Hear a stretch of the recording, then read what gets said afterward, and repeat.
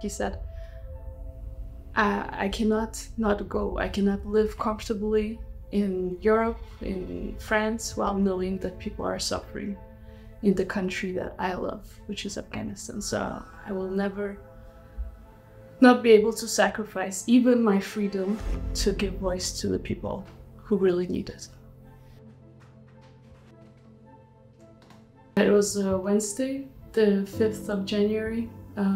I was going to Copenhagen and he was going to Afghanistan. And I remember crying, as I've always been crying, because he was leaving. But actually he was quite confident. He's really always confident that everything will be okay, everything will be positive. So I never imagined that this could have happened.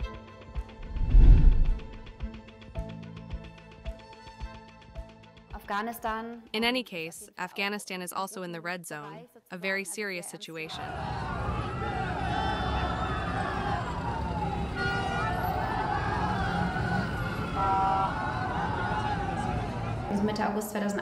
In mid-August 2021, the fall of Kabul was simply a turning point. The Taliban were already in power once. But in those 20 years when they weren't in power, it has to be said that a very vibrant and diverse media landscape was able to develop in Afghanistan. It was still a dangerous job to work as a journalist in Afghanistan. The Taliban completely destroyed this really vibrant media landscape. More than half of the 550 media outlets still registered in 2021 have now disappeared. When I was in Kabul, there were also some issues where the Taliban did not want international reporters to cover them. For example, women's protests. There was a scene where all the journalists who went to a protest were arrested. The internationals were released shortly afterwards, but still, that's the way they operate. You can no longer work freely.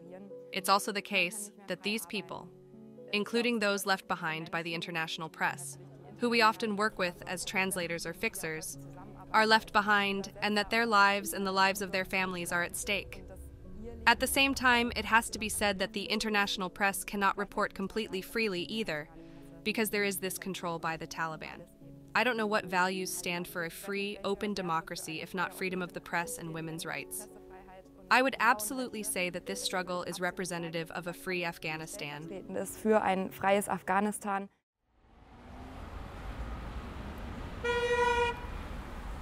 My name is Alexandra Mustafaye, and I'm the wife of the detained French and Afghan journalist Mortaza Behboudi. He was arrested on the 7th of January, just a couple of days after he arrived to Afghanistan.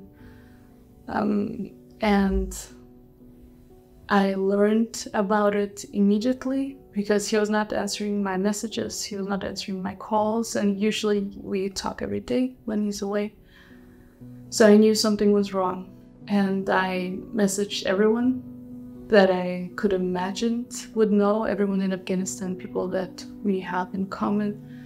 And they told me that, yes, he's arrested.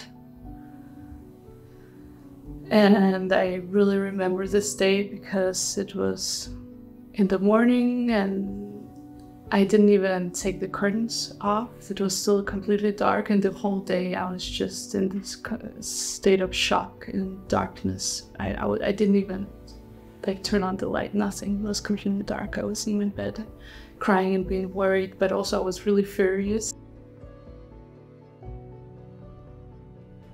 My dearest husband, I wish that it would be you talking right now to the camera, to the public, and speaking your truth, but sadly I have to do that instead and just say that I really, really love you so dearly, that you're so missed, and that all of this support, it just shows that you're really, really needed back home. In the beginning, there was almost no contact for 7 months. The only time I could hear his voice was 1 minute on the 26th of January. It was just 1 minute. He was saying, "Don't worry, I'm coming back home. but at the same time in his voice I could hear he was about to cry. And this also clearly shows Mortaza's personality. He would never want to make anyone worry. On the 6th of February, we chose to go public. Also to counteract the accusation of espionage, to say that he's not a spy, because people are clearly seeing him as a journalist. Clearly, he's just doing his job.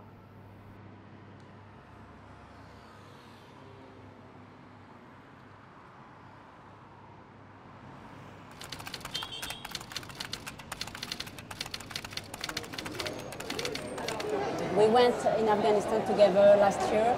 We worked a long time together about what is happening in Afghanistan now that Taliban are back. I would say that it's wonderful, I think, for journalists to work with another journalist like Mortaza is one of the best experiences in life. For me, it was really a very good experience.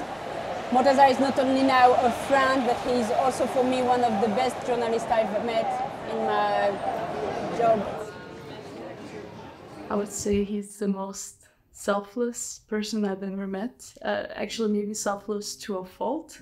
I would be begging him, I would be crying as well and asking him, yeah, maybe please don't go to Afghanistan, it's dangerous, you have the background of minority ethnicity, Hazara, which is also persecuted in Afghanistan. So we knew that he had been going and coming and going and coming to Afghanistan again and again, many times, which is really exceptional because he suffered a lot in that country. And still, in order to report from it, he chose to go back again and again.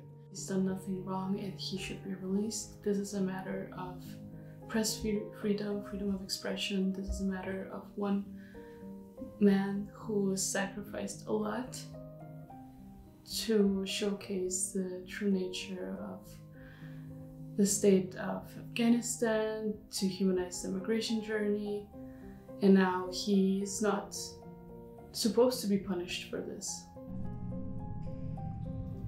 In the middle of April, I was able to get a letter from him, from Red Cross, and then I received in total just 2 letters.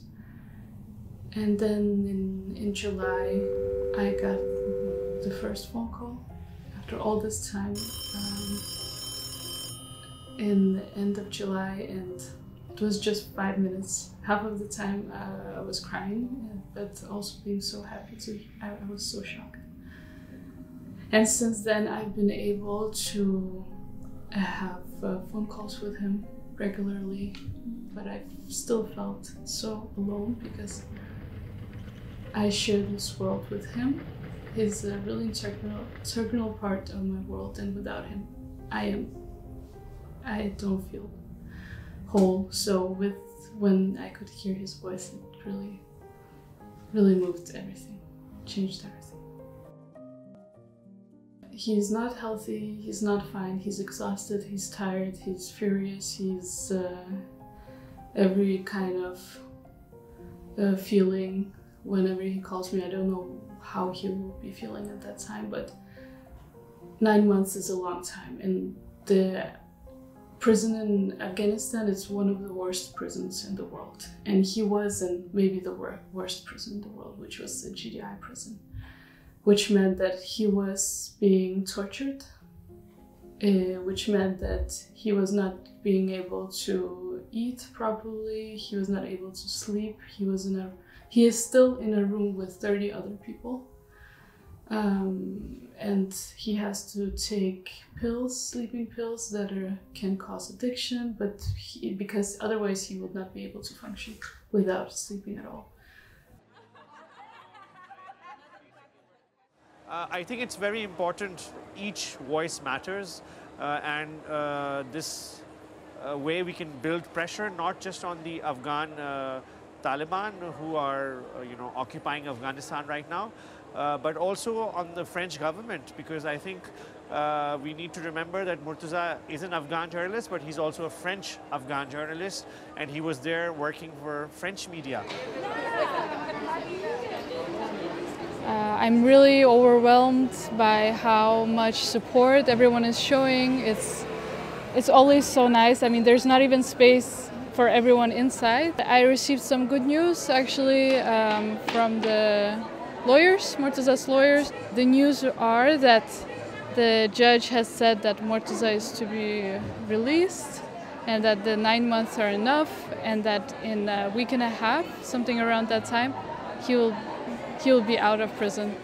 So that's why a lot of people are smiling.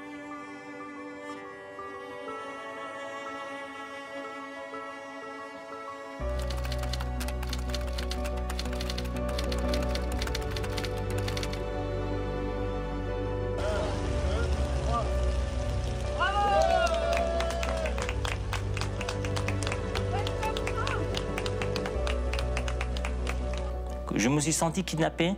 I was kidnapped without trial for 9 months. They tortured me every day and night. They interrogated and beat me all the time. Also, during the night. Only torture without asking any questions. My hands handcuffed, my feet cuffed, my eyes blindfolded. They didn't want to know who I was. They didn't want to know I was a journalist. A simple journalist, you know? I couldn't imagine staying alive because by the time they had me in the intelligence center for a month, they were actually ready to shoot. And all of a sudden, after 22 days, the agent said to me, he was very annoyed. He said, "Ah shit, we can't kill you because you're all over the media." Il m'a dit, ah merde, on peut pas vous tuer parce que vous êtes partout dans les médias. En fait, c'est les médias qui m'ont sauvé. It was the media that saved me. It's thanks to the media. It's thanks to the support committee. It's thanks to my wife, Alexandra, that I'm here, alive today, back in France. It's my fight, to give a voice to those who don't have one. C'est très difficile parce que j'ai des cauchemars. It's about getting back to my daily life. It's very difficult because I have nightmares. I wake up in the night 2 or 3 times. J'ai peur, quoi. Et I'm scared. And one day I'm going to resume my daily life. Breathe, get some air, go to restaurants like before, walk in the park, talk, meet my close friends, be with my wife Alexandra, and actually later resume my job as a journalist. This is my fight. en fait, plus tard, reprendre mon travail, le journalisme, c'est mon combat.